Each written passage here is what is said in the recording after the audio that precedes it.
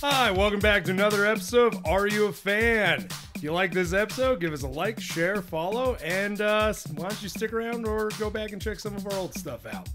Okay, so as we do every week, I got a question for the audience and for my co-host Joker. What's up? If you could control your mass, as far as if you could grow, say as tall as the let's say Sears Tower, but you can also shrink back to your normal height. You can't get smaller. You can only get bigger and back to your normal height. Would you? Part of me wants to say yes, but also with the stipulation if I can't get smaller, I think that'd be more fun to get smaller than bigger. Yeah. Bigger, yeah, that could be entertaining. That'd make travel real quick. True. Because instead of having to get a car, you could just run half a block and you're a couple miles down. Cause a small earthquake. Maybe, but I'm halfway across the state now in 5 minutes. I feel like your neighbors would hate you. Oh, they would.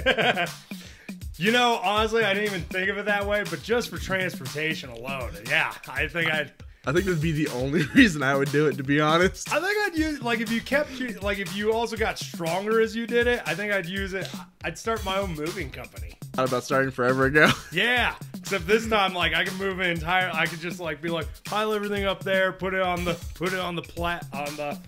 plaque thing, and that I'll just pick it up and take it to the new place. That'd be nice, right? Okay, folks, that brings us into this week's character, Atom Smasher, aka Albert Rothstein. Okay, let's get into real world. Albert Rothstein, known by the alias Nuclone and Atom Smasher, is a superhero appearing in American comic books published by DC Comics. Atom Smasher is known for his power of growth and super strength. Take us away. So he was created by Roy Thomas and Jerry Ordway. He first appeared in the All-Star Squadron number 25 in September of 1983. Thomas chose his name as a tribute to his friend and fellow comic book fan, Alan Rothstein. That's kind of cool. And that's gotta be cool to have your name kind of immortalized in comics. Dude, right? Heck yeah. Which, that's kind of all we got for Real World. We couldn't find much on this character as far as, inspiration or Real World. I mean, I'm sure you could... what comic doesn't have a character that can just grow big?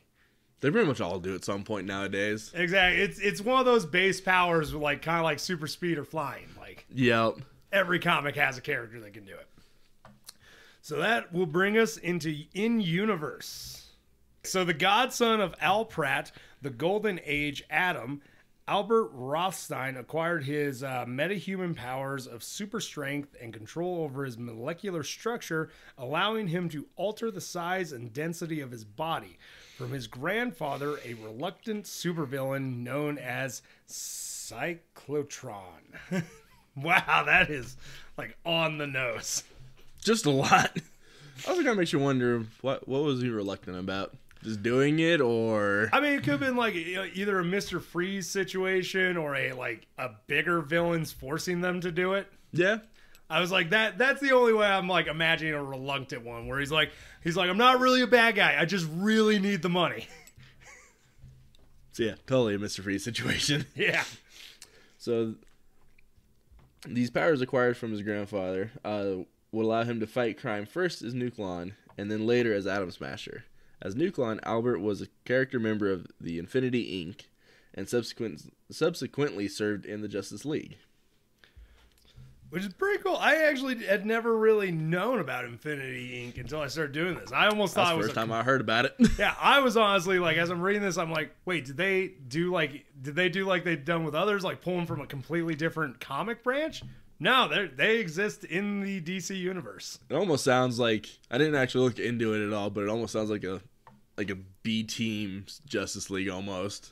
Oh yeah, kind of almost like the in football, you got the minor leagues, and then you can work your way into the NFL. Yeah, it's almost what it sounds like to me. Okay. Again, I have absolutely no idea because I didn't look into them. But well, folks, if you want us to do more research on that, maybe an episode on that team's creation, let us know. I don't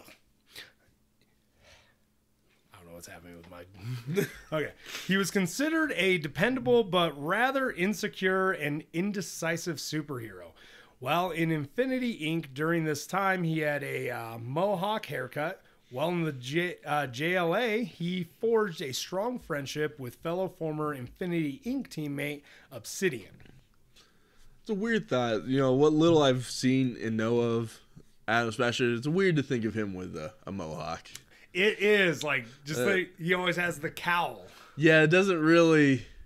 That's mainly what I know him with, so it's like it's hard to imagine without it and with a mohawk. Right. Also weird for a guy who's like considered more of a bruiser brute to be like indecisive, but considering his age, it makes sense. Right. For years, Adam Smasher cherishes his role in upholding Pratt's legacy and constantly seeks to prove himself worthy of his golden age idols. Which, you know, that's fair, because a lot of the heroes are like that, especially the younger ones. Oh yeah. Quite a few heroes, like, it makes sense. It makes sense wanting to, you know, be seen as worthy. They're looking for approval. Most of these a lot of these young heroes, they get into the game because they saw the older ones, and then, you know, joining the team, they're constantly going to be looking for that approval, which I just feel can lead to mistakes. Oh yeah, look at some of the Bat family. Oh, right. When Albert's mother is murdered in a plane crash engineered by the terrorist Cobra, he becomes consumed by vengeance, nearly crushing Cobra in his hands before he's talked down by his teammate Jack Knight, who convinces him that he should not taint the memory of his mother by associating it with Cobra's murder. Which I fully agree, especially if like the character doesn't have a history of just straight up murking people. Yeah. It's one of those, if the character's known for it, yeah, assalamu alaikum. Go do whatever you want. But yeah, if they don't have a history though, it's like, this ain't you, bro. And I like how it always seems how it comes up too. It's like, it's not you, don't do it. Right? So not long after that fatal crash, Albert, with the aid of Metron of the New Gods, goes back in time and forces the weakened villain Extant? Let's go with Extant. That's what we're going to go with. So he forces the weakened Extant into a position where he takes the place of Albert's mother on the plane. I got dark real quick. Yeah, it did. This ends up saving her life, but makes Albert a murderer. Even if there's no other way to contain Extant and stop him from causing further harm, and also ensures that history is preserved in terms of the number of deaths on the plane. Man, one of these days we got to do an episode on Metron, because that guy is a grade A Richard. Like, I mean, of course he would lead Adam Smasher into that situation, knowing Adam Smasher would do it. From what little I know of the New Gods, that just seems fairly on point for their MO. Yeah, they do have a lot of Richards in that group. The New Gods are fair. We'll get a little off topic. We can do an episode on the New Gods if anybody wants it. But also, like, it's also one of those, like, yeah, I guess it makes him a murderer, but if that's the only way to take this villain out. It seems like a Thanos move of we're going to go and just, the baby Thanos. Can we just, like... When Captain Marvel's longtime adversary, Black Adam, reforms and joins the JSA, he and Rothstein develop a rivalry at first, as Al refuses to believe Adam has reformed.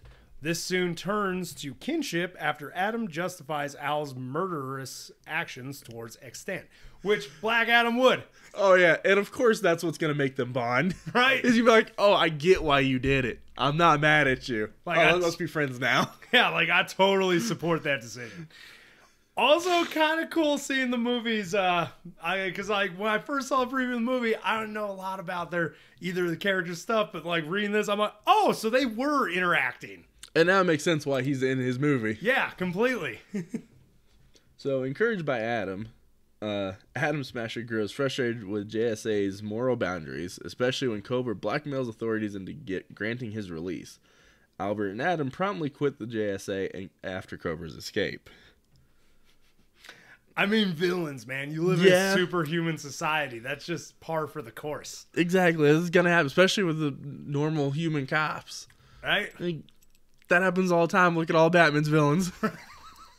Right? Oh, my God. Like, yeah. Completely. Okay. So shortly thereafter, the unlikely duo settle each other's personal scores. Adam kills Cobra, while Rothstein kills the dictatorial president of Kahndaq, Adam's home country. It seems like some murder my boss mentality. That's exactly what that is. Like, but it just seemed to kind of add to their kinship. Oh, 100%. I'm like, but at the same time, I'm like, I mean, you guys couldn't just do it yourself. You're still doing it. No, maybe they just kind of did it for each other to kind of build that friendship. It's a team-building exercise. Trust fall. God, that's a horrible team-building exercise. Though at the same time, is it though? Because he got rid of a dictator and got rid of Cobra. That's a real moral conundrum. It's not the way to go about it, but I guess it worked. Right? So, Atom Smasher would later help lead a team of rogue metahumans, including some other former Infinity Inc. teammates, Brainwave and Northwind, in an invasion of Kahndaq and overthrow its oppressive regime. Atom Smasher initially fights against his JSA teammates in Kahndaq before deciding instead to help forge an uneasy truce. Black Adam and his compatriots, though, can remain in power as long as they never leave the country. Which is fair, and Black Adam's been known, like, Black Adam has a history of working with the Justice League and, like, the good guys. Like, Black Adam isn't looking to conquer more territory. He just wants to protect his people. Yeah, as we went over in his episode, it was very... He cares more about his own people. He doesn't really care about power for power's sake. Yeah. Like, he does become corrupted by power, but he still uses it to protect his people just with extreme hostility. Oh, yeah. So, like, that's a deal, and honestly, I like how they show, like, Atom Smasher knows Black Adam well enough that he can make that deal. Definitely. So, Atom Smasher remains in the Middle Eastern nation for a time, although he eventually begins to question Adam's motives. Rothstein perishes in JSA issue number 74 while fighting against the Spectre, but is revived by Black Adam's lightning and carried back to JSA headquarters. Man, that's some real bro love. Oh, yeah. That's also in JSA issue number 75. Oh, 75. My apologies, folks. But yeah, that's got to be a cool way to get brought back. Right? The living lightning? Ooh. Tingly. Shocking. So he would later be put on trial for his actions in Kahndaq and plead guilty to all charges. Teammate Stargirl promises to be there for him when he gets out. Whilst in jail, he is approached by the founder of the Suicide Squad, Amanda Waller. And you know how that always goes with her. Yeah. Amanda Waller does not discriminate whether you're a good guy or a bad guy. You're in prison, she's using you. That's all she looks for is you're in prison. So as far as she's concerned, you're a bad guy. Yep. And you are now expendable. Yeah, she has a she has a rough track history with that. Oh, yeah. In the New 52s, he is seen assembling a new Suicide Squad under Waller's orders. Instructed to fight Black Adam, and unbeknownst to Atom Smasher himself, pushes his family to overreact. Which, I mean, yeah. Also, I feel like if I was Black Adam and I saw Atom Smasher show up, I'd be like, what the heck, dude? Right. Like, didn't I literally bring you back from the grave? Well, who knows? It was in the 52s. That might have changed. True, the 52s are always, as we've said on, I feel like nobody is surprised that we're not fans of the 52s. Heck, mine is very few details. I've found very few people that are fans of 52s at all. Same. It's like one of those, like, okay, they did this thing right, but God. The rest of it they screwed up. Yeah. Okay, so that's all we got for Atom Smasher's origins. Let's get into powers and abilities. Okay, so already super strong at his normal size, which is kind of cool. And that 7'6". That's his normal size? That was a very big normal. Right? Jeez, this guy could have been the NBA. Okay, so yeah, 7'6" or 2.3 British. Meters, folks. Calm down. Easy in the comments. Though recently he has depicted as being a more normal height when not using his powers. Yeah, because I already feel like just that's knocking off a foot. Right. I mean, sure, that's still tall, but it's still at least normal. Right. So Atom Smasher's strength and density increases proportionately to whatever size he chooses. It was explained in JSA issue number 75 that his muscles and bones actually break and reform as they grow in order to achieve these great heights. Oh, God, that sounds painful. God, I hope that doesn't actually hurt. You would hope, but given some characters out there. God, that's gotta suck. I would, honestly, at that point, I'd probably never use my powers. You know what? Can I retract my answer to the question at the beginning of this episode? I guess the one clause is at least, hopefully, we can't feel the pain. If I can't feel the pain, I'm down. If I have to feel that pain every time, I'm never using that power. Oh, God, no. Like emergency situations. Because you gotta think, that's gonna be breaking and reforming as you grow and get smaller. Oh, God. Where's all the extra mass go? Okay, so in the DC Encyclopedia, it is stated that he could grow up to 60 feet without problems. Whether there is a limit to his height he can grow is unknown. At 60 feet, he was strong enough to knock out Power Girl with one stomp and easily dismantle most of the JSA during Black Rain. Which, for those of you who don't know who Power Girl is, she's kind of a more OP Supergirl. Which does a lot, because Supergirl's kind of OP just like Superman. Yeah, like she's more OP in the sense that she's older, so she's more into her powers. Yeah. And kryptonite doesn't affect her. So that's where she's really OP. Yeah, that's kind of what gives her an unfair advantage. But like to be able to take that out, that's basically like saying he stomped out Superman. That's an impressive feat. Right? Nah, get it. I hate the people I work with. Okay, take us away into other medias. So, not really surprising. He has a very, very small other media section.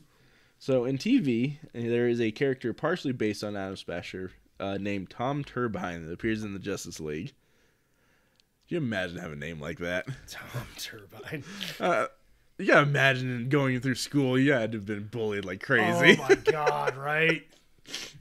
So, Atom Smasher also has a minor non-speaking appearance in Justice League Unlimited, which I think is the first time I ever saw him.